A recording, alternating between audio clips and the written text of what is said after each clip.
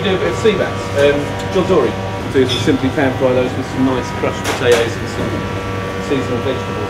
With some nice Cornish crackback pepper. Season the skin side to start with. Straight into the pan. A little shake to make sure it's not going to stick to the pan for us. So at this point we want to season the underside of the skin. Nice Cornish rattay potatoes. I'm going to blanch them to start with. Nice golden brown on there. Yeah, the John Dory here is obviously caught locally. And we'll pop a few into that nice warm butter there. We're going to crush those down. Butcher, believe it or not, supplies me with, as well as all of our meat products, he's got a little market garden and he grows all the extra herbs. Obviously being by the sea, yeah, the seafood is all important.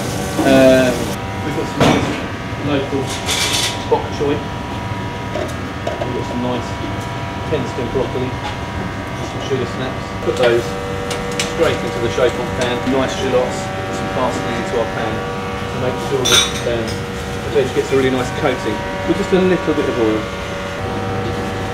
Make a little crayfish butter sauce. Put those into here. And put that into there. That into there.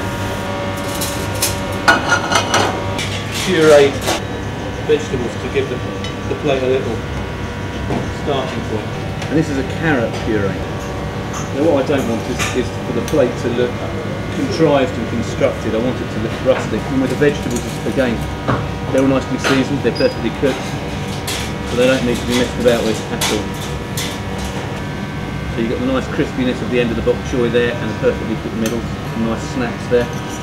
You've got the really nice crayfish butter, and the butter's just been taken just past hot, so it's going to near the beurre noisette stage, so it's just going to be like a nutty flavour in there. John Dory, great on the top, and there you have it.